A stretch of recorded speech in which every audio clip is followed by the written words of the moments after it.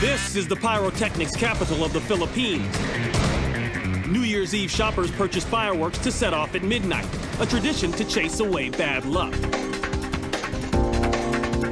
At 10 a.m., word spreads through the marketplace that a blaze has broken out in one of the fireworks shops. Customers and workers flee the area as smoke billows from a vendor's stall. Fearing an explosion, locals scramble to contain the fire. They douse the flames with fire extinguishers, but it's too little, too late. Panic ensues. Frightened shoppers run for cover. Moments later, another explosion sends debris flying. The fire rages out of control. Pyrotechnics shooting off in all directions, igniting adjacent fireworks stands.